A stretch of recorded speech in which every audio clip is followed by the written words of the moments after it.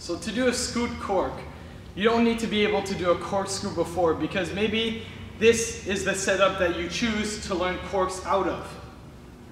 So there are two ways to start into a scoot. You can either start it from the knee, like this, with the arm down, or you can start from walking into it, and then putting the arm down. I'm going to show you option number 2 because you can get a lot more power that way. So you're going to start, put that first foot forward, and then the other one, make sure you take enough of a gap, because if it's too small of a gap, then you're going to be too tight for the scoot. So you want it to be far enough, about like this.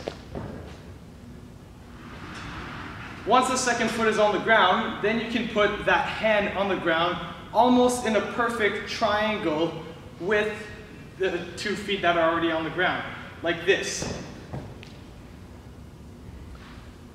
So notice how it's actually a little closer to this foot than the back foot, because if it's too far backwards, then you won't be able to get as much momentum. But it's too far forwards, then you have to reach too far ahead to do the cork. So once that hand's down, you're actually going to jump off the forward leg and bring the back one through to get ready for the cork. So it's going to look a little bit like this.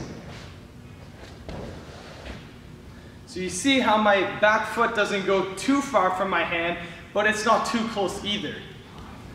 If it's too close, you won't be able to get any height because it's right here, and you're not going to be able to kick because your chest is going to be too low. But if you put it too far, your chest is also going to be too low because you're reaching out all the way here, and it makes the flip that much harder.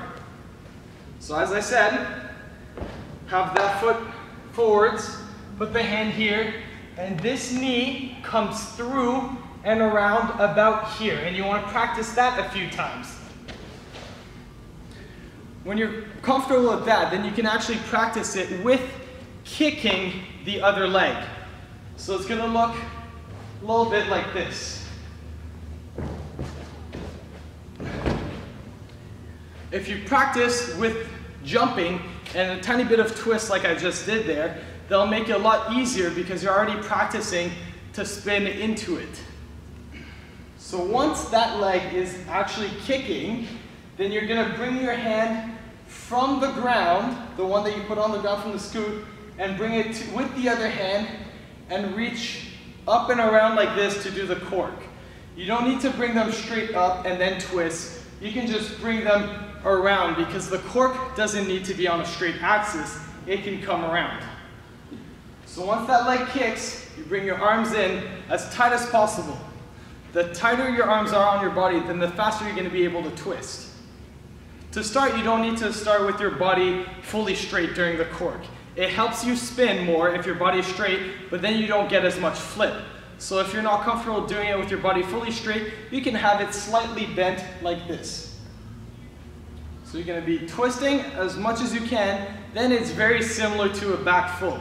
So you're just going to flip and twist, and it's going to feel really weird at first, and you might not even understand where you are, but it's with practice that that comes. The more you practice it, the more you're going to understand it, and you're going to know where your body is in the trick. So it just takes a lot of practice and drilling to get this. If you still can't get it, then learn a back full first, maybe a standing full off of a drop or something like that, and then treat it like a back full after the kick. So after you do the flip with the spin, all you have to do is spot the ground, open up, and land.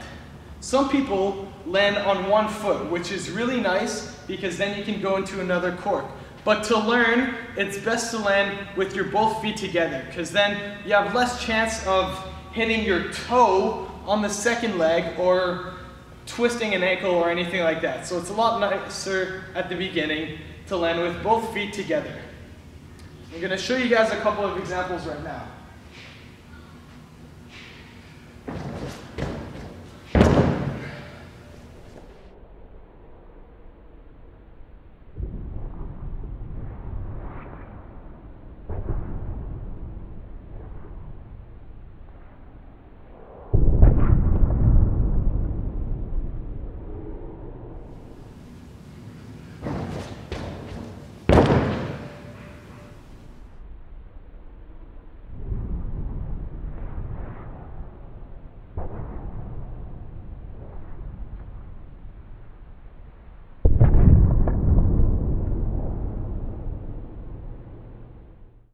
Thank you guys for checking out my tutorial. Don't forget to click the subscribe button right over here. If you want to see more tutorials like this one, you can click the playlist here, or you can check out my latest video by clicking over here. As usual, I'll catch you guys on the flip side.